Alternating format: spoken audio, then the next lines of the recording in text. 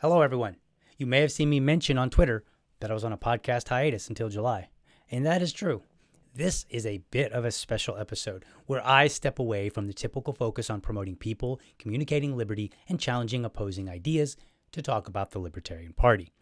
You may have heard that there was this group called the Mises Caucus who swept at the National Convention, gaining all of the leadership positions. If you heard that, you heard correctly. In a recent Neoliberals podcast episode, some egregious claims were made about the party and its members, and I felt it was worth addressing them one time and one time only. Consider this episode a comprehensive episode that you can point to when these claims pop up again or the same bad faith actors tell people that they've got some new information to support these crazy claims. You might be asking, why bother?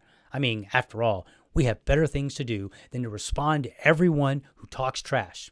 And I agree. However, I have 3 reasons why I feel like this podcast episode would be useful. Number one of the people making the claims was Joe Bishop-Henchman, a former national chair. Now, many libertarians in the party don't care what he has to say, but his former title does lend weight for the outside world. Number 2, this isn't our standard he said, she said infighting between members.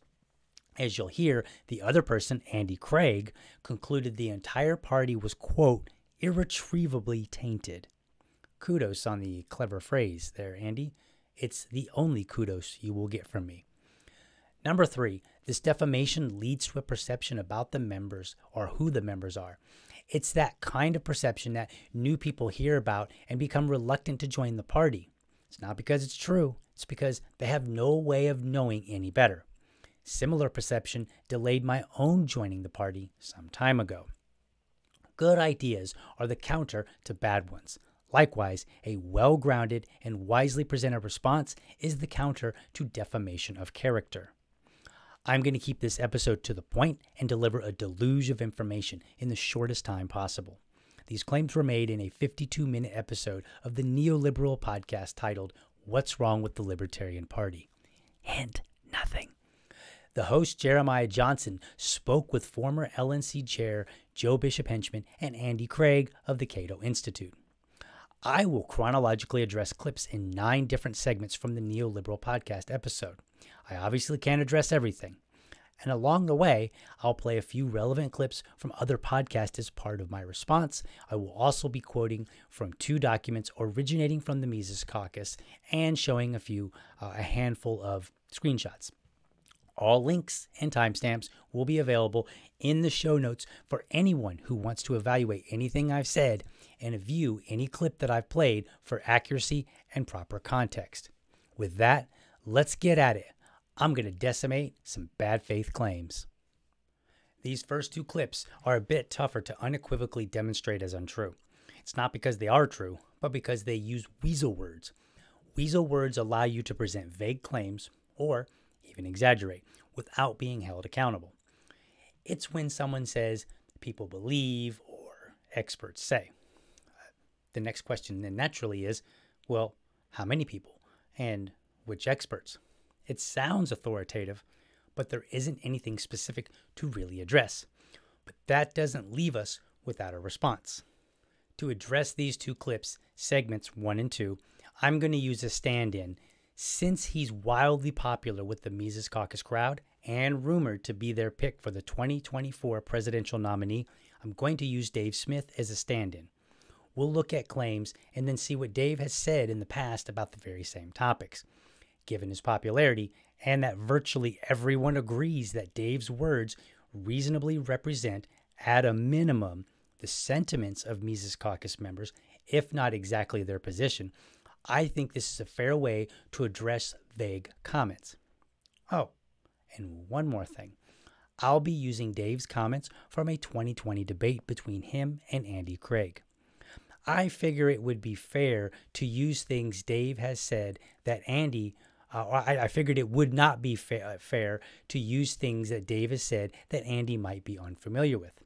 With that, let's play Neoliberal clip number 1. I think the first thing we have to do is talk about just the basics of what's gone on. I'll try to say it as simply as I can, and then let you guys fill in some of the detail. The Libertarian National Convention happened, which is where the party has its national convention. And in terms of seizing power at that convention, winning the elections for the seats on the national committee, there's a group called the Mises Caucus, named after the economist Ludwig von Mises. And this group essentially has a racist, basically white nationalist lean to it. And this group sees they won every seat. They won every seat on the national committee, and now they appear to be in full control of the party. So I guess my first question would just be, what's the setup here? Like, how did this happen? Was this a long time coming, or was this out of nowhere? It wasn't out of nowhere, although I'm sure some people may perceive it as such, certainly if they weren't following it very closely. There can be a lot of explanations here, structural ones, personality ones, cause and effect ones and everything. But, the gist of it is that the Libertarian Party ran Gary Johnson and Bill Weld in 2016, and at least by third party in America standards, did relatively well. Got 3% of the vote, secured permanent ballot access, got a lot of favorable coverage in the press, a lot of new supporters and donors and activists, a lot of people really excited, a lot of people exposed to the ideas of freedom and a humane country that rests on rule of law and champions individual rights and supports immigration and supports all the other great things about liberal and libertarian ideas, liberal in the classical sense. And there was a reaction to that, where some people don't support immigration, and some people don't support diversity in all of its forms, and some people don't support, they view these things as deviationist. Okay. Jeremiah claims the Mises Caucus has a racist, white nationalist lean, but he doesn't provide evidence, so there really isn't anything there to dispute.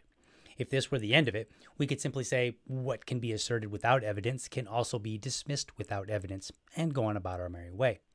However, as the podcast continues, all three start making claims that support this idea. Now, Joe, he does start with a claim citing a reaction to the 2016 Gary Johnson-Bill Weld Libertarian presidential and vice presidential candidates. He claims part of that reaction was from people who don't support immigration and diversity in all its forms. Now, he says some people, which is not specific. I don't know how many people he means or who specifically, but we're using Dave as a stand-in, so let's hear what he had to say back in 2020 when debating Andy Craig and the matter of Gary Johnson and Bill Weld came up.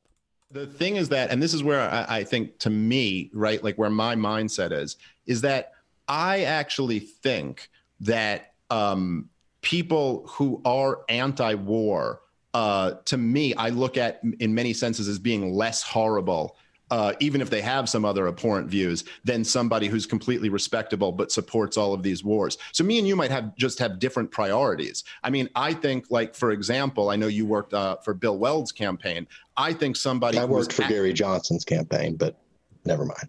Johnson-Weld, I think they were supposed to govern as a partnership, but that's right. Isn't that what we're talking about, the Johnson-Weld campaign? Mm-hmm. Yeah. Am I wrong about that? No, I'm sorry. I don't know much about you. So am I wrong about that, or did you work for the Johnson-Weld? No, I worked for Gary. Yeah, that's right. The year that he ran with Bill Weld, right? He did. Oh, okay. Just making sure I'm getting that right. So I don't want to misrepresent people. That's not what I do. So the fact that Bill Weld was a lobbyist for Raytheon, the fact that he was a huge war hawk, supported the war in Iraq, supported George Bush and Dick Cheney's foreign policy, and this is not just some powerless person who has bad ideas. You're talking about like a very powerful guy. I mean, I find that to be like 100,000 times more abhorrent than somebody who has you know, some racist views or something like that. And I don't really see how any libertarian could say that, say, some person who's completely powerless, who maybe doesn't like people of a different race, is nearly as bad as vicious state aggression, mass murder against some of the most vulnerable people on the planet living in third world countries. I mean, I don't even think they're comparable. Okay, so Joe is partially correct that Johnson Weld resulted in a reaction. What we get from Dave is a sense of priorities. The animosity that Dave expresses toward Bill Weld has a lot to do with Bill Weld's work as a lobbyist for Raytheon and a lot less about social principles that Weld may or may not have espoused as a libertarian candidate. This is the first thing that Dave goes into, which gives us that sense of priorities. Priorities that don't match Joe's claim. Now, this isn't to say that members had no issues with matters of immigration and diversity.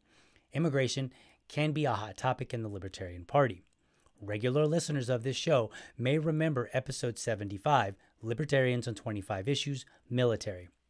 In that episode, Tubb and I break down the open borders, closed borders debate. The simple version goes like this. Open border libertarians oppose borders and argue that government has no right to restrict freedom of movement for any reason.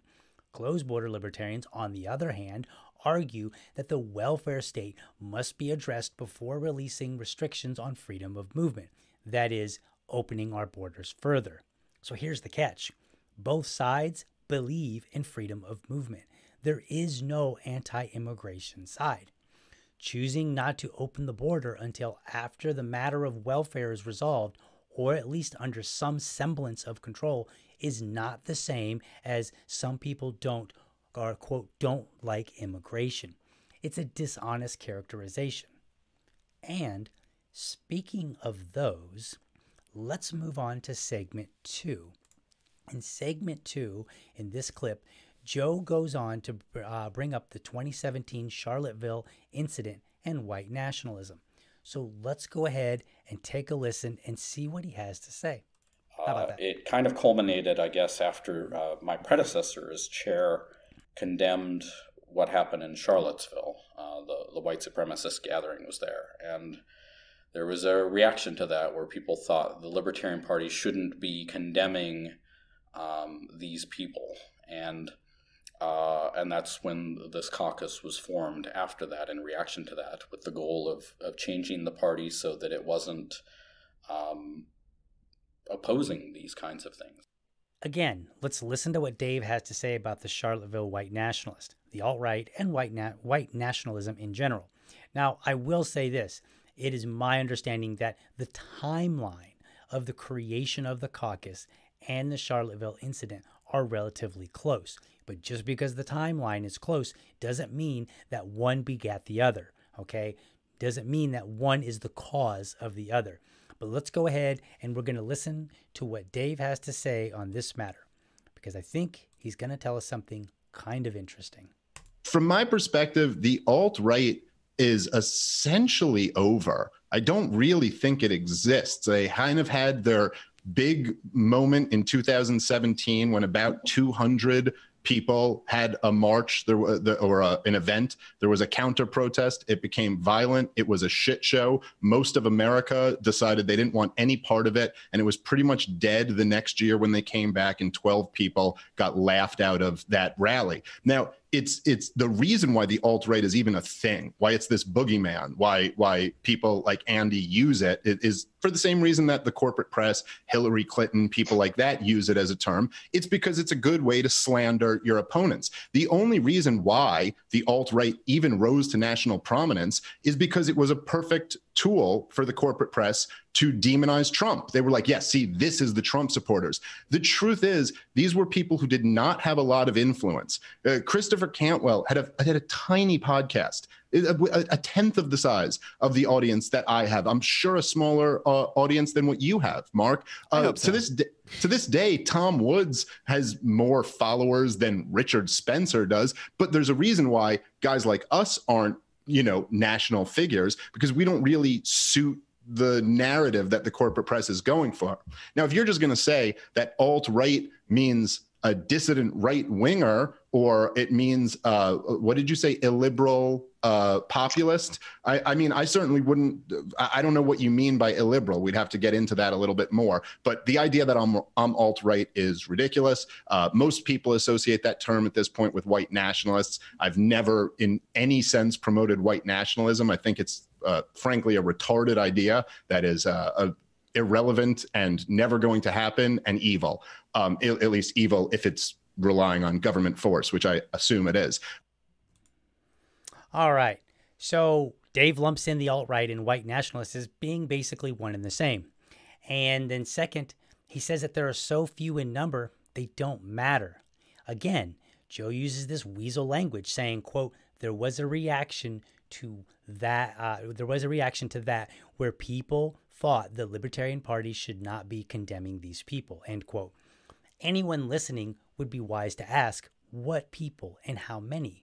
The listener is left to assume that whoever these people are were members of the party, remain so, and are in significant numbers to matter. But as Dave said, they're not in significant numbers to matter outside of the party. Why would they be in significant numbers inside of the party? But then again, Dave also pointed out, or he also condemned the Charlottesville white nationalists using words like violent, over, retarded, a shit show, and evil. And then he goes on to talk about numbers being so small they don't matter, having only gotten attention because the corporate press gave it to them. Now, this is one of the reasons that I wanted to use Dave as a stand-in, because if the Mises Caucus really likes Dave, and this is how he's talking about white nationalists, it doesn't make sense. I want to point something interesting out here as well. People who claim that they found the alt-right and white nationalists under every rock they turn over are the same people who will very often, when challenged on their own views, refuse to engage. They'll say things along the line of, I'm not dignifying this as a legitimate claim by responding. And this is Dave's point. This small group who horrified the entire nation and ensured that nobody would want anything to do with them were given a voice by the same crowd who frequently decides whose voice is worth dignifying. Dave Smith and Tom Woods both have audiences that dwarf any of the names that you'll hear, yet they're not the ones getting corporate press attention. Now that we're done with that segment, let's move on to addressing some more specific claims and see what the evidence says. We're going to get away from using Dave as a stand-in, and now we're going to start getting into more specific things. So let's jump on over to segment 3, and we're going to see what we find. The basic gist of it is going to be familiar to anybody who's on political Twitter and has seen the kind of anti-wokeness crusaders is how they themselves probably prefer to define it, where if you do a rainbow flag for pride, that's too woke. If you say Black Lives Matter, that's too woke. So it's very even whatever pretense, these are not people who really care about marginal utility and the subjective theory of value. In spite of the Mises name, what they're really focused on is, the Libertarian Party and most of the libertarian movement had always been very proud that we're socially liberal. We were accepting of and advocating gay equality decades before mainstream politics, and that sort of thing. We were all eager for criminal justice reform when the George Floyd protest happened and that sort of thing. The party was pro-choice until a few days ago when they changed that. So I think if you're trying to understand kind of the real big energy focus, just kind of imagine all the right-wing podcasters that like to rant about how cultural Marxism is and wokeness is destroying America. And it's basically that. I want to fill in some detail here just so that people don't get the impression that this is like, oh, well, there's some libertarians who are woke and there's some who think wokeness goes too far. Because I think that's almost being too kind to them. to say, oh, well, this is about libertarians who don't like putting a pride flag in there. They think that's pandering, and it's a little more than that. So I'm just going to list out some details. The Mises Caucus has a website that has articles that offer these weird soft-pedaled defenses of Hitler in the 1930s and talk about how Hitler just wanted to be a great man, like Otto von Bismarck or whatever. So, Andy references political Twitter, or as we like to call it, Liberty Twitter. Liberty Twitter is effectively this large, non-specific group of Twitter users who are either connected to each other or frequently cross paths. I'm going to give them a little bit credit where credit is due. Liberty Twitter does have a tendency to be hostile to things they regard as woke, and sometimes they get carried away either by over-labeling or the so-called shit posting. This is where you'll find many of the offensive memes and comments. But Andy leaves out two critical pieces. Number one, there's actually a heavy amount of debate on Liberty Twitter, even among people who seemingly share ideological views.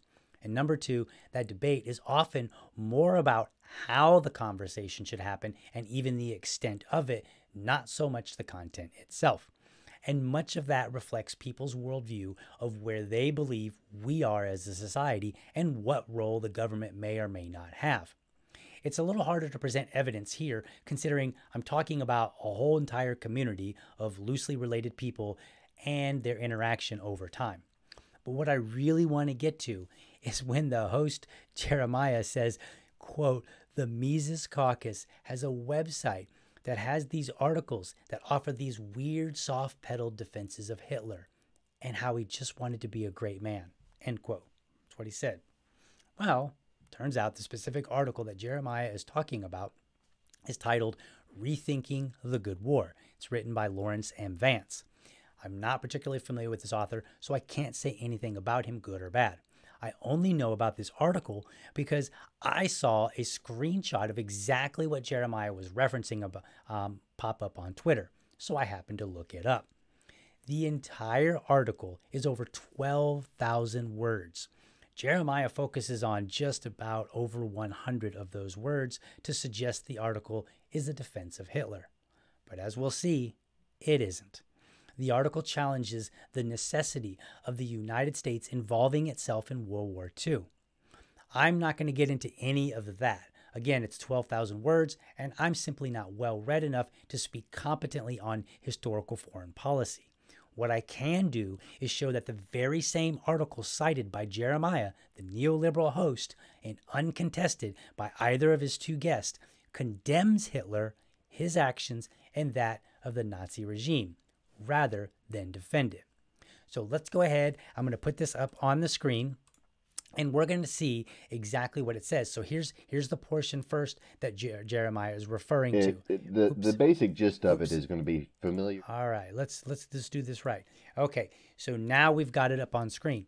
So here's what it says. I'm going to read it out loud in case anybody's not paying attention visually.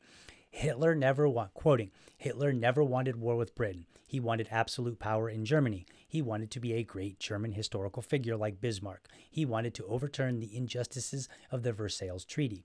He wanted to restore German lands and people. He wanted to enlarge the German Empire to the east. He wanted to cleanse Germany of Jews and other inferior races. He wanted to destroy Bolshevism. He wanted Germany to achieve economic self-sufficiency in Europe. Whether these things were right or wrong is immaterial. Hitler never wanted war with Britain, and certainly not with the United States, end quote. Okay, so now what we've got here is, it's a matter of historical record of what Hitler wanted and didn't want, or at least people that are interested can go and look that up. That is beyond the scope of this podcast. I'm only addressing whether or not Jeremiah's very specific claim that Mises Caucus has articles that are defending Hitler stands on its own 2 feet. So what I want to do now is I want to put up on the screen another screenshot from the very same article, and I want to read that to you. Now, this screenshot is only a couple of paragraphs away. It's actually a couple of paragraphs above what Jeremiah was referencing, okay? And as I read, it talks about the same things that Jeremiah mentioned, okay? So here's what we've got. On the screen, it says, quote, like Pearl Harbor, it's time to rethink Hitler. Now, there are many things about Hitler that don't need rethinking. The evils of Hitler and Nazism are beyond dispute. Fascism, militarism, racism, anti-Semitism, forced labor, death camps, gruesome medical experiments, murder, genocide, theft, book burning, lies, propaganda, brutal suppression of dissent, deliberately targeting of civilians, horrendous destruction of property, tremendous violations of civil rights, the invasion, conquest, and occupation of other countries, etc., etc., etc. Still, without excusing any of the horrors of Hitler's regime, the questions remain about the necessity of fighting against Hitler, the wisdom of allying with Stalin, the tactics of the U.S. military, the conduct of U.S. troops, and the activities of Roosevelt that moved the country toward war. End quote. So the exact same article, just a few paragraphs prior to the portion that Jeremiah references, I think it's fair to say that he either didn't read any of the article, that is, he's ignorant of what the article actually has to say, or worse, he deliberately chose to ignore the long list of evils enumerated about Hitler and Nazism that the very article condemns and confirms just a few paragraphs prior. But Jeremiah is not done with false claims. We move in to segment 4, and let's see what he says here. Their preferred presidential candidate, a comic named Dave Smith, is basically an open white nationalist who says that he thinks it's a scientific fact that blacks are genetically less intelligent than other races.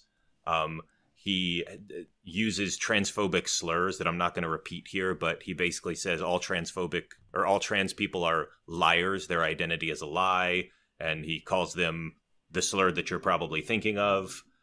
He goes around with a list of who's who on the alt-right, like Stefan Molyneux and Nick Fuentes and Richard Spencer and Gavin McInnes and all the podcast alt-right that you're probably thinking of. So there's real like open white nationalism here and just bigotry of all kinds. And this is the group that we're talking about, right? It's not just, oh, well, some libertarians think that it's really weird how woke people are. Okay, so you can see now why I chose to use Dave as a stand-in, because they kind of are. He literally said this is the group that people have chose to throw their hat in with. Now, since this claim is leveled directly at Dave, his words are no longer needed as a stand-in for vague accusations, but instead a direct rebuttal of the claim. And it turns out that the same debate with Andy Craig is where we'll find it. In the debate, Andy repeatedly accuses Dave of saying black people are saying that Dave believes black people genetically have lower IQs. So let's hear what Dave says in response to Andy regarding that very same accusation. So here we are. In terms, as far as the race and IQ stuff goes, if you actually listen to what I said, I took about as uncontroversial a position on it as you could. I basically said, look, there has been a lot of scientific data that shows that there are different IQs amongst different racial groups, and I don't really know what causes that. And I actually spoke off podcast to one expert, like a legit expert in the subject. She's a psychoanalyst, one of the most respected psychoanalysts in New York City, a professor at Columbia, and she specializes in childhood development. And she basically told me and broke it down for me that she goes, the truth is we really don't know exactly what leads to IQ, and environment has a huge is a huge factor. And we really don't know exactly why there are these disparities amongst different groups. And my guess would be that environment has a lot to do with it. And so as a libertarian, I really think what we should focus on are the policies that we know will make these things better. Namely, to end the war on drugs, end the welfare state, and you know, basically down the libertarian line. Now, maybe Jeremiah got his facts wrong. Maybe he heard about this race and IQ thing from someone who also heard it from someone else, so on and so forth, and the end of the result of that chain was simply bad information. But Andy knew because Andy had the debate with Dave and brought it up multiple times. You don't hear him bringing it up multiple times. I didn't play the whole thing, but if you watch the episode or listen to the episode, you'll hear that he brings it up several times, and at one point, Dave finally addresses it. Yet, during this podcast episode, Andy made no attempt to correct Jeremiah or even suggest that Dave's position was that IQ differences were likely related to environmental factors, and that environmental factors were something the Libertarian Party could reasonably fight to improve. Now, I don't have the reference for Dave using transphobic slurs. Unlike Jeremiah, I will tell you the word that I believe he's referring to, which is tranny. And it is my understanding that Dave has in fact used that word, and that he has also said something to the effect of calling them liars and somewhere along that line. I cannot support or oppose what he said because I don't have the source readily available. But I don't condemn someone on the mere basis of saying a word or necessarily for communicating an idea that I may not like, even if it's done in an offensive way. People that do that simply don't grow. But fine. We'll give it to the host that Dave said tranny and then suggested or even outright said their existence was a lie, which I presume to reflect a position on whether or not there are more than two genders. I do want to address this open white nationalism statement. Jeremiah says, here's the quote, "There's real open white nationalism." Okay, it's the exact quote what he said. I've just shown that he was wrong about Dave Smith's position on blacks and IQ. And that's according to Dave's own words. And before that, we saw that he fabricated how the Mises Caucus views Hitler by ignoring an entire paragraph that condemns Hitler and the Nazis as evil. But here, this is the interesting part. He says open white nationalism. I want you to think about that for a moment. If someone says they are openly gay, what does that mean? If someone says they are openly trans, what does that mean? The word openly is a very common term used by members of minority communities to describe how socially acceptable it is for them to disclose their identity to their peers. By using this term, Jeremiah suggests that Dave is A, a white nationalist, but without evidence, and then B, that he is open about it, despite having criticized the movement and its ideas. This is important to point out because people who use these terms do so at their convenience, not as a matter of intellectual honesty. If we cannot trust Jeremiah to use a simple word like openly in a consistent manner, why should we trust him when he uses words and phrases like white nationalist, racist, and bigot, among others? But enough about Dave. Let's jump in to segment 5 and discuss members, because there's some interesting things that are said about the members. I'll also say that I don't think most of the supporters of this group have really understood, like, that's what this is about. I mean, there's a Confederate apologia component. There's a, hurt trans people component of it. I mean, there's a lot of stuff there. I think there are a lot of people that think it really is just about Austrian economics and get lured in that way and don't really know what they're supporting. And there's a lot of people who were at this recent convention that people have told me, I was not there, but people told me that they were just there to follow orders and vote as they were told and didn't really even understand what they were doing or why. I was hoping that maybe they just didn't like Dave and they were having trouble being objective with him in particular, but they would do much better with the members. Well, not so much. I'm going to address the hurt trans people comment in a moment. There's more on that in a bit. According to Joe, a large number of Mises Caucus members were just there to follow orders and vote as they were told. Of course, he wasn't there, and as he admits, that's what other people told him. So he's making an accusation based on somebody else's words. Evidence again shows otherwise. In the days leading up to Reno, anti-Mises members started posting a document titled Full MC Strategic Plan. It's a 70-page document that outlines items that they intend to vote on and other things that they want to accomplish. why they, it also includes why they believe that certain votes are necessary, and even cites things like Robert's Rules of Order, Libertarian Party bylaws, and other governing documents. I want to show you one as an example. And this example comes from page 4 and is about removing the chair.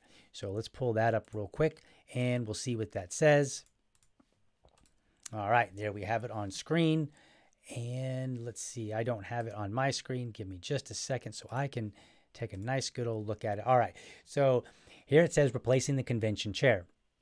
It says this: in ideal circumstances, this will not need to be done until after the credentialing report. If you don't know what credentialing is, by the way, that's just where they verify who is there, who's a valid member to vote on all the matters. However, if the chair becomes particularly recalcitrant, we can and will need to do it during credentialing. If the chair behaves herself, we will not need to do this. The basis for our removal of the chair has to do with her being improperly named chair per the bylaws, Robert's Rules, and the party parliamentarian, in the aftermath of Joe Bishop-Henchman stepping down, as the rules state that the vice chair, Ken Mollman, ought to have automatically ascended into the chairmanship due to the scenario not being properly laid out in the bylaws, thus defaulting to Robert's Rules, which says the vice chair automatically ascends. Bylaws Article 16, Robert's Rules of Order 4728 and 5632. So it's not necessary that you agree with the reasoning here. All I'm doing is showing you that the Mises Caucus did put in the effort into informing its members of what they were doing, why, and how the process should be properly executed. Now, if you've heard the whole podcast, then you know that Joe points out early on that this takeover did not happen overnight, and is correct. It required reaching out to people, getting them involved, having those people attend state conventions, then get elected to state positions, and then eventually being voted as delegates to represent their states. Had the Mises Caucus found a bunch of dummies to be warm bodies who would vote without question, this would have never worked. Furthermore, on the matter of the vice chair, there was actually a split. The leadership initially supported Eric Rodsep, while many of the members were divided and were supporting Joshua Smith, and Joshua Smith ended up winning that seat. But the original delegate vote was almost 50-50 between the two. And Angela McArdle, the newly elected chair, highly supported by the supposed Stepford caucus members, gave a speech in support of Eric over Josh. It is true that members voted virtually the same on most things. That's because they chose to. And while you can make the argument that many were not familiar with the details of parliamentary procedure, it's common among many delegates, Mises or not. So it's really absurd to suggest that they were simply robotic voters by decree. But you know what? Okay. Maybe they just don't like Dave Smith. And maybe they misunderstood who the members were and what they knew. Maybe these three will do better on what we can all see and hear. Let's move to segment 6, the booing of Justin Amash. This next clip discusses the reception that former Congress member Justin Amash received for his keynote speech. So let's go ahead and roll that clip. One of the things I found really interesting and funny at the convention, there's a video you can find on YouTube where Justin Amash, he was at the convention and he started reading out a bunch of quotes about how we need a cosmopolitan, internationalist order that respects all people. And, you know, it's very like kind of free love and hippie sounding. And it's, you could call it hippie libertarianism almost. And it's peace, love, international cooperation, blah, blah, blah. And he was getting some boos and some jeers. And then he revealed that all of the quotes were actually from Ludwig von Mises. And just basically trying to troll this group of trolls, I guess. This one is interesting because it ignores two major things. The first is, after reading those quotes, for which there was some booing, he revealed that they all came from Mises. That is correct. But Justin also says this, quote, "Like you, I find a lot of those quotes questionable." Well, that's weird. So these guys are having a laugh. Ha ha ha, Justin just trolled the trolls. But he didn't. he actually agreed with the audience to some degree that some of those quotes were questionable. You know what? Let's show the clip, because I think it's worth hearing. I think that clip is definitely worth hearing. So let's take a peek. Watch this. Now I'll let you know that those are quotes by Ludwig von Mises. All of them. Every single one of those quotes is from Mises, one of my heroes. Fair amount of laughter there. In this book, Liberalism. That's just one book. There are other quotes that are good too. And I bring this up because, like you, I find a lot of those quotes questionable. And the point I'm trying to make is, I think we are often too quick to judge each other. Well, how about that? Amash concludes his alleged trolling of people to tell us we judge each other too quickly. Apparently, Jeremiah, Joe, and Andy missed that part of the speech. But the second thing they ignored is what happened before and after. The video from the event focuses on Justin, so we only have audio to go on, but I think it's sufficient. We won't be able to see what I'm about to tell you. This clip shows, this next clip shows right as he was introduced and then after he concluded. So since we're looking at Amash, you won't be able to see the audience. So what I want you to do is I want you to listen very carefully and tell me what you hear. The moment many of us, hopefully all of us, have been waiting for this afternoon. Yes.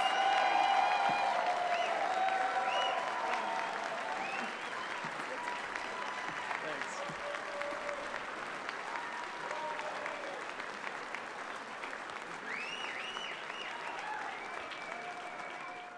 So now let's go out and make libertarian ideas win. Thank you for having me here.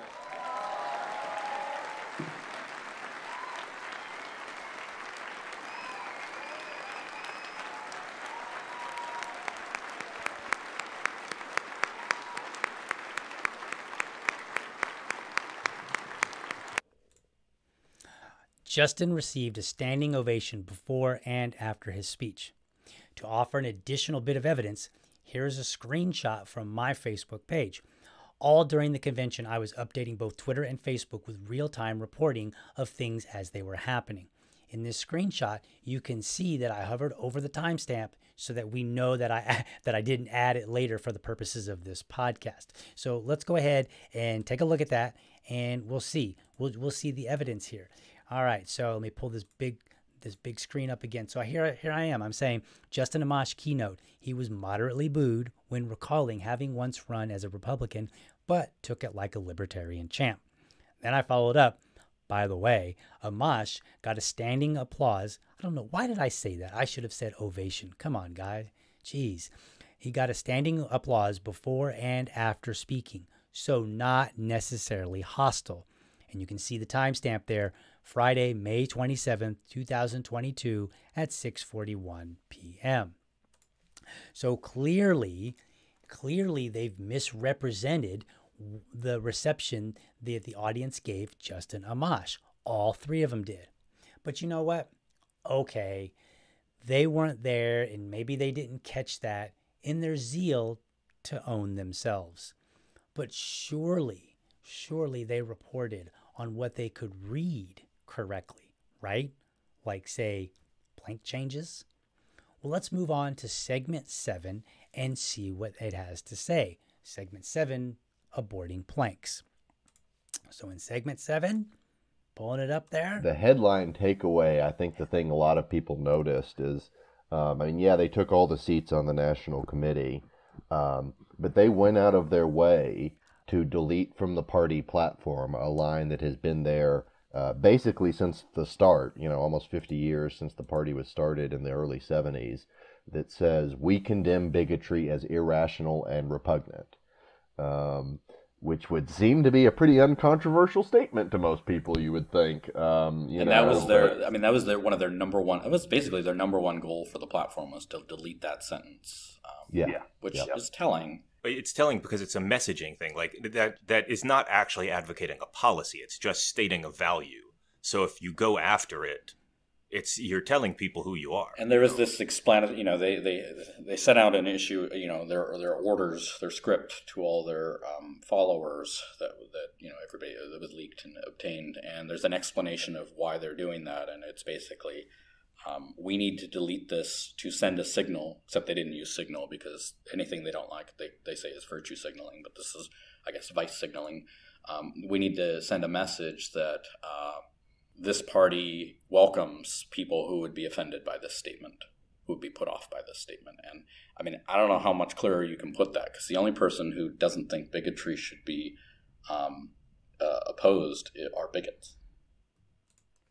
Okay, so there's a whole lot we could take that, but I'm going to try to keep it simple for the purposes of time. At the National Convention, the national platform, the body deleted the abortion plank, and then the plank that they're talking about is the one on rights and discrimination, number 3.5. And what they did was they modified it, okay? Now, I'm not sure if deleting the line was the most important goal, but we'll go with it. It is interesting that Joe finally acknowledges, because originally he said, oh man, the members, they just didn't know what they were getting into. They were just blindly following orders. But now he mentions this document in this explanation. But then he tries to say, well, this explanation is basically saying this. And I think that ignores that the document, as I showed a few moments ago, goes beyond just telling members what to do, right? Like now he's admitting it, but it provides reasoning and citations. Again, whether one agrees with it or not is irrelevant. It's simply there. So, was the reasoning to be more welcoming to people who would be offended by that line? Well, let's see what the Mises Caucus actually said. So I'm going to pull up on screen that explanation. I don't have the page number handy, but if you get a hold of the copy, I'll have a copy in the show notes, and you can look up the word bigotry. It's like the only instance of the word bigotry in the 70 pages. So here it is, and let's go ahead and read this. Explanation. One of the major goals of the Mises Caucus is to make sure the LP make the LP appealing to the wider liberty movement that is largely not currently here with us. That movement strongly rejects wokeism and the word games associated with it. This, along with the deletion of the abortion plank, will display that there are serious cultural changes in the party that are more representative of the movement. Okay, perfect. So word games is exactly correct. Remember, a moment ago, I kind of took them through the ringer over using the word openly in a way that's atypically used to mean something that we don't normally mean when we say it. Joe says the purpose of removing the line is to appeal to those who are offended by it, while the caucus says that they and the wider liberty movement reject wokeism and word games. It's a signal to them that cultural changes are more representative of the group. Wokeism, in my opinion, is not a useful term, and I disagree with the usage here. Similar to words like bigot and racism, it's simply too fluid and it lacks a firm definition. Nevertheless, what they wrote as their reason is not the same as what Joe said. Now, I suppose that one could argue and say, but DL, when you read between the lines, that's what they're really saying. Well, there's one more important error that both have made and has been repeated quite a bit. This line, quote, we condemn bigotry as irrational and repugnant, end quote, has not been in the party since the beginning, as Andy claimed. In fact, when you review the platforms since the party's beginning in 1971, we find the 1974 through 1978 platforms, or we find it in the 1974 through 1978 platforms.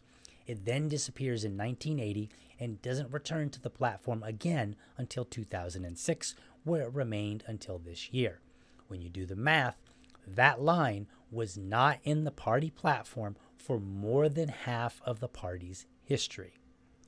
They've completely misconstrued the explanation after saying that everyone had no idea why they were doing the things they were doing, just voting as they were told. And then they failed to present the actual history of the party's platform. If the line was that important, one might think that two members who have been in the party most of their adult lives would at least come close on the history. Okay, so I've covered members, Dave Smith, Justin Amash, why members oppose 2016 candidates, the sentiment about white nationalists, articles on the website. I mean, it almost feels like I should invoke the mercy rule here and let it go. But nope, I have 2 more segments because, like I said, we're decimating claims in this episode. Onward now to segment 8. Let's talk about state affiliates. And we're going to swing back to that trans issue that I set aside a few moments ago. But first, here is the next clip. Let's play this one. Here we are. Bam. There's one thing that you mentioned earlier. I think it was you, Joseph. It's a phenomenon I've noticed, and that is state libertarian parties, especially on Twitter.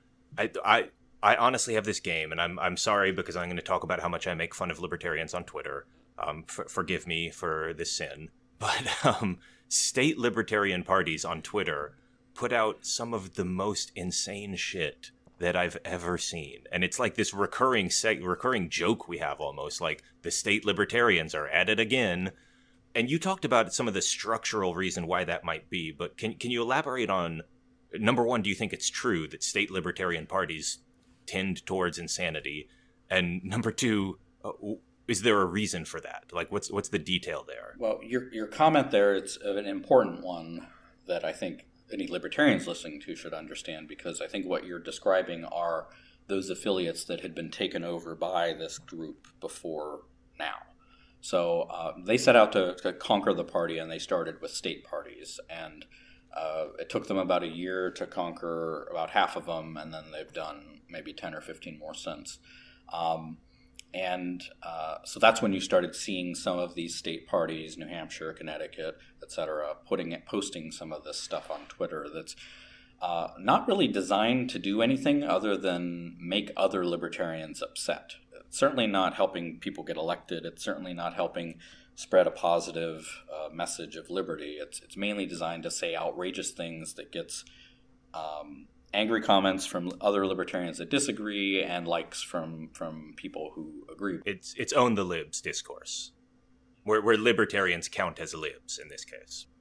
So that's the kind of stuff you're probably going to start seeing from the national account now that this group has control of it.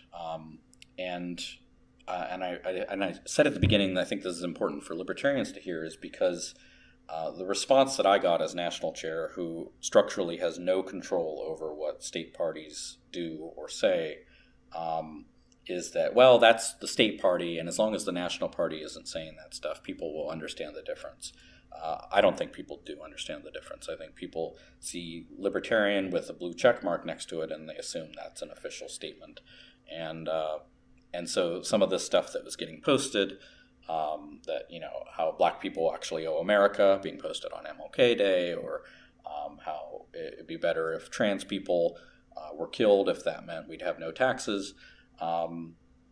This stuff is very damaging to the overall brand. But now it's, I guess, a moot point because we're going to see it come from the national party, too. One of the guys, the example Joe mentioned of it would be fine to murder trans people if we got lower taxes for it, and that would be good. That's a guy by the name of Jeremy Kaufman. He's actually on the Free State Project's board and is the New Hampshire Party's candidate for U.S. Senate now. There are 50 state libertarian parties. Jeremiah, Joe, and Andy mention 2. I'm not even sure where Connecticut fits in this equation. I was actually expecting them to mention New Hampshire and Kentucky. Both have stirred the pot before, especially New Hampshire. Especially New Hampshire. We can be honest. The New Hampshire folk, they do say some wild stuff, no question about it. I believe their Black People Owe America tweet was one that got pushback from Maj Toure, a black gun rights activist who travels to various cities teaching gun safety and about gun rights. And if I recall correctly, they actually took that one down. But remember a moment ago when I said these guys keep failing to present what people say accurately. They did it again with this trans post, which was also wildly inappropriate, if I do say so myself. Here's how Joe recalls the tweet, quote, "It'd be better if trans people were killed, if that meant we'd have no taxes," end quote. It's an exact quote. Moments later, Andy repeats a similar version saying, quote, "It would be fine to murder trans people if we got lower taxes for it, and that would be good," end quote. I don't expect a verbatim quote, but I think it's fair to ask that they at least accurately recall what a tweet said versus what it didn't say. If you listen to both of them, Jeremy Kauffman tweeted that it's okay to trade the murder of trans people as long as we get no taxes in return. Well, I have the tweet. Let's see what it actually says. Let's pull this up here real quick. Where are we here? Nope, not that one. All right, here it is. Bam. All right. First thing that we notice, this is actually his personal account. Remember, they're talking about the New Hampshire affiliate. They're talking about state affiliates in general. But hey, what's a little misinformation, right? So let me read the tweet. It says, and he's responding to someone else. I don't have that someone else's comment, so I don't know exactly the full context of what he's responding to. Okay, but it says, if 1,000 trans people were murdered every year, but there were no taxes, we'd live in a substantially more moral world. For reference, about 40 people, transgender people, are murdered in the U.S. per year. Okay, that's the end of the tweet. Now, it's definitely a crazy tweet, no doubt about it, but it isn't calling for the deaths of trans in exchange for no taxes. That's not what he's saying. As Andy says, it is not saying, quote, that it's fine to murder trans people. This is a gross mischaracterization of an actual crazy tweet in the first place. I mean, it doesn't need any exaggeration. Remember the whole anti-war sentiment that Dave was expressing earlier? The Mises crowd is vehemently anti-war, and that is one of their top issues. If you look at the various campaign videos that Jeremy has come out with, most of them are satirically criticizing our nation's propensity for being at war with other countries. That's the tweet's point, that if we had no taxes, we would not be at war. Therefore, we could not. We would not be at war because we could not fund it, and therefore, fewer people in total would die by American hands or at war in general. And even if 1,000 trans people were murdered every year, that situation would be more moral. And this is the key critical point, because fewer people would be killed every year. Now, I'm going to be honest. I hate this tweet. In fact, I'm not a fan of many of these wild and radical tweets. And I even answered the New Hampshire group when they asked if anyone wanted to discuss with Jeremy the matter of one of their tweets. Here is that exchange. Let me go ahead and pull that up. Where are we here? Bam. All right, move that there. Bam. All right. So here's what that tweet says, or here's what those series of tweets says. So in that case, Libertarian Party of New Hampshire tweeted out, racism is pretty much a non-issue in America. Libertarians suffer more oppression than black people. And they're quoting somebody else. Then they quote their own tweet, and they said, they ask if there's any members that disagreed with this take, they would be happy to have a public, open conversation about it. Who wants to go on a neutral podcast and discuss it with us? And then they put in parentheses, discuss, not debate. Debates are too adversarial. I responded, I don't wholly agree or disagree. Some of it depends on how you interpret the words non-issue. I interpret it as not the issue presently needing addressed. Others appear to interpret it as a problem doesn't exist. In any case, I'm game, bring it. And I did.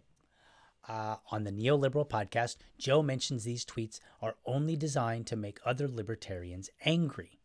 Okay, let's see if Jeremy's goal is just to make his peers angry. Now, this is a clip from that podcast where I challenge Jeremy. So let's see how that challenge turned out. We are all on the same team. I feel this way even about some of the people that like really dislike us, some of the people that I've gotten into it with personally, which I want to say this is not about, but it always like I'm on the same team with whatever the prags, the regime, whoever these people are, the people we don't like, that don't always agree with. I don't. I still see these people as my like allies, and so I'd rather have this conversation be constructive in a discussion of how we can do things better.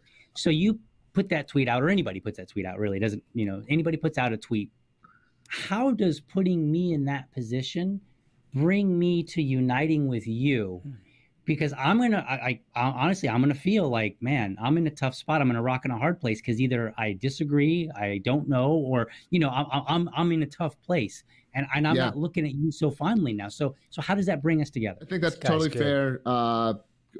Question and comment, and I have empathy for that. Like, I don't want to be making other people's jobs, or we don't want to be making other people's jobs or efforts harder. So I'll say two things. One is, I don't think there are that many people, except as a kind of gotcha, that are like sincerely interested in liberty in some other state, that are like, also following the New Hampshire party, or that these are some national story that's getting their, attention, this kind of thing. But more importantly, I'm not saying it never happens either. But more importantly, I think the answer is that, like, it's a chance to talk about libertarians and their principles of decentralization and explain the way that the LP works. Hey, it's bottom up. We're not them, and I think it can also be okay for LPs to disagree. We're not saying that, like, if you disagree with us or disagree with this, that you're wrong or stupid. And if you as in your community disagree with something that another affiliate says, I think it's okay to just be like, yeah, that's libertarians in Massachusetts or whatever. Yeah, those are the libertarians in New Hampshire. I think it's wise to really consider the difference between how Jeremy talks about those that he disagrees with and what you're hearing on this Neoliberal podcast. He talks about things like, hey, I still see you as part of my team. I have empathy for you, so on and so forth. None of that was present on the Neoliberal podcast when they're talking about people that they disagree with. Now, it's fair for someone to say, you know what, I don't believe him. But if the claim is that the tweets are just to make other libertarians angry, we're going to need more than you just saying so. Especially when the very people accused have said the exact opposite and even went out of their way to have discussions about it and say, let's talk about this. Let's see if there's a way that we can do things better. It isn't unreasonable to view such crazy tweets as great attention-getting devices. And it isn't unreasonable to say that's a bad idea and will cause more confusion than value it adds. But that isn't the claim being made. The claim, again, is that they're just done out of this mean-spirited nature to make everybody else's life harder and to make them upset. All right, it's time to move on to the last segment. Whew. I'm almost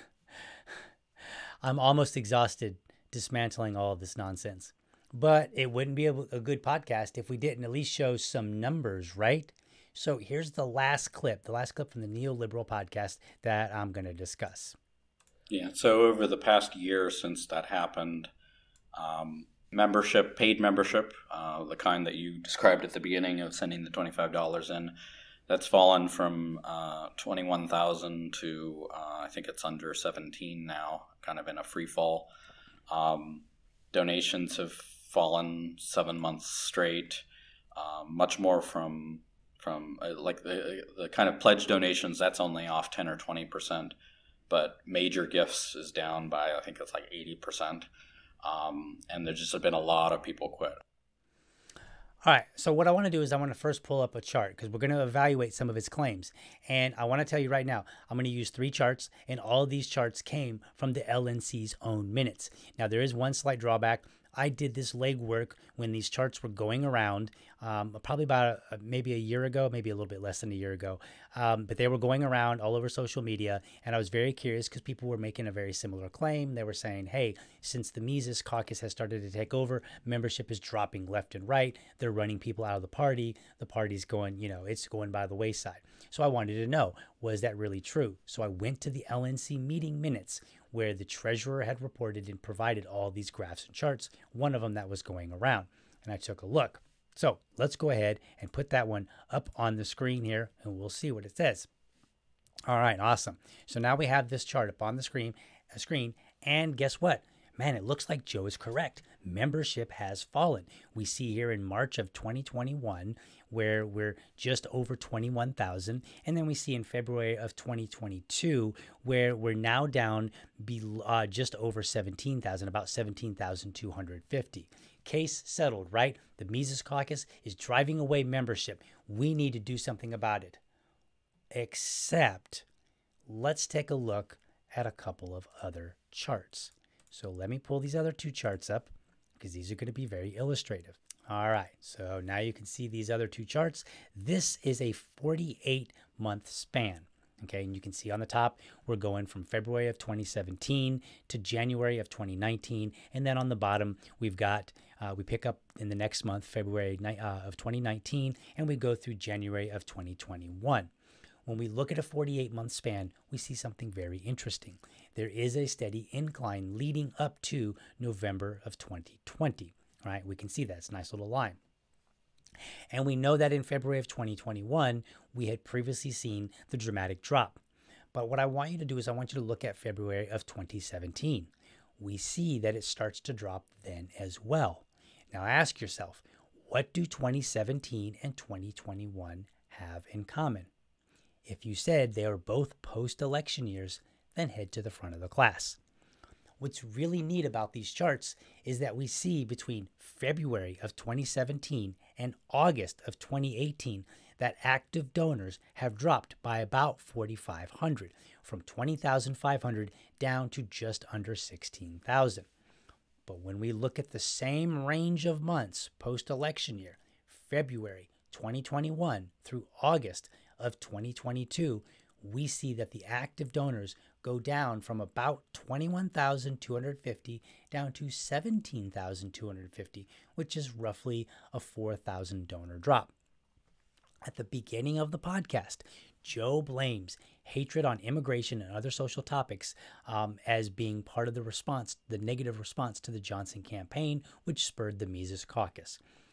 And this was presented as other than the Mises Caucus, it was presented as a great outcome for liberty. Like the Gary Johnson campaign did a bunch of great things, and maybe they did. But he fails to compare it to numbers in 2021 before claiming a substantial loss in membership due to the Mises Caucus. Now remember, the Mises Caucus, according to Joe, was born in response to the Gary Johnson campaign. And yet, in the very next presidential election cycle, we see higher numbers and a slightly smaller decrease for the same time frame between February and August post-election year. Now, it is possible that a substantial number of donors have actually left, but to blame it on the Mises Caucus would first require distinguishing between normal post-election year drops and the only post-election year since the formation of the Mises Caucus.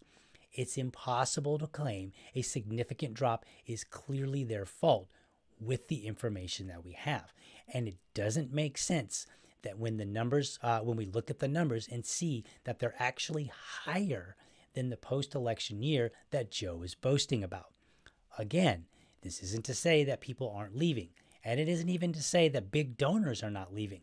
Maybe they are, but he hasn't demonstrated that, not with the numbers that he presented, not with these charts that had been going around, not on the face. The data contradicts the idea that Mises Caucus is destroying the party through donor loss. What is likely happening is that, yes, some members are leaving and new members are replacing them, even whether for any number of reasons, even if it's a matter of disagreement with the new leadership. But that wouldn't be out of the ordinary for an organization that has had a dramatic change in leadership and, to some degree, philosophy. We've made it to the end. I want to conclude with some final thoughts. And I'm not going to be very nice. Now I'm going to be a little bit restrained, but I'm still going to be a little unpleasant because I have some strong words here. It appears that none of the three, Joe, Jeremiah, or Andy, have their facts correct. They offered no challenge to things they knew to be false when one of the others spoke incorrectly. They made vague accusations, misled about the caucus as a whole, misled what members did and did not know, and contradicted themselves, by the way. They misled what their most notable person believes about race and IQ. They incorrectly stated what at least one article of the Mises Caucus on their website actually said. They painted an entirely false picture of how Justin Amash was treated, continued misinformation about the history of the party's platform.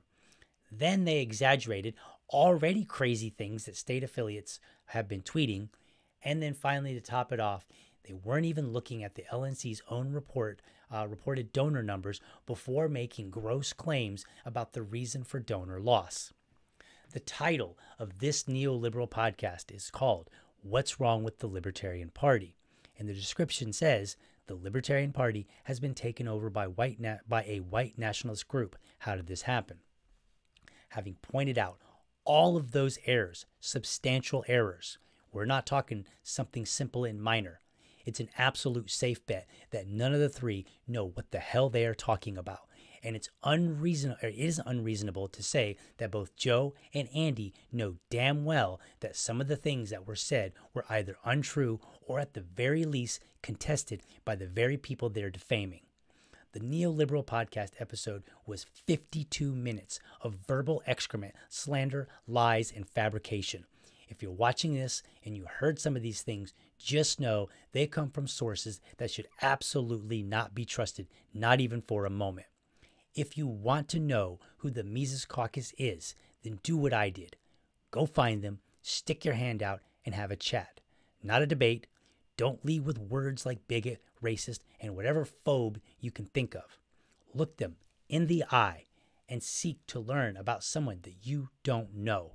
If you honestly do that, I'm confident you'll come to the correct conclusion damn near every time. As for the white nationalism claim, debunked thoroughly.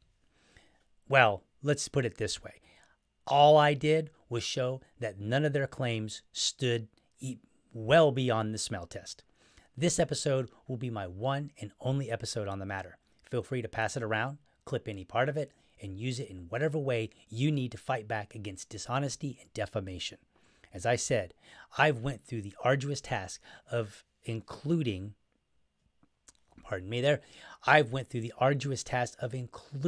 citations, timestamps, and links so anyone can review my efforts for accuracy and integrity.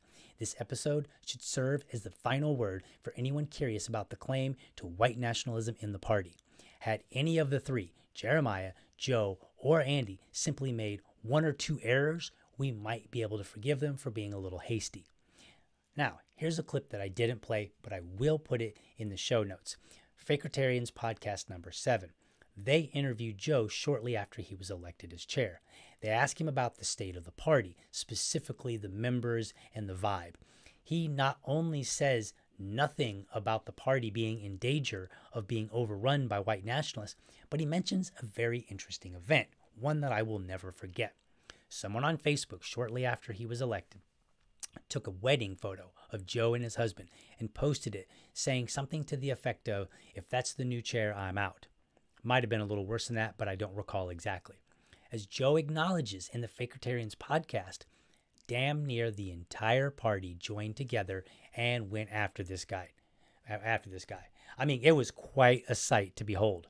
And that includes many of the members now being labeled as bigots and white nationalist alt-righters. My last comment in this. In an entire 52-minute podcast episode, not one of the three men said one positive thing about the Mises Caucus or the new leadership. In a 2-minute clip with Jeremy Kaufman, in one 2-minute clip, he did. The story of people aligning with Joe, donating to the former outright caucus, a caucus that had the purpose of reaching out to gay and sexual minority communities? Nope, nothing. Not a damn positive thing. That's vile. And that tells you who these men are. With that, remember, if you're a champion of liberty, your business is people, and your product is liberty. Have a great week. Catch you next time, and I'm out.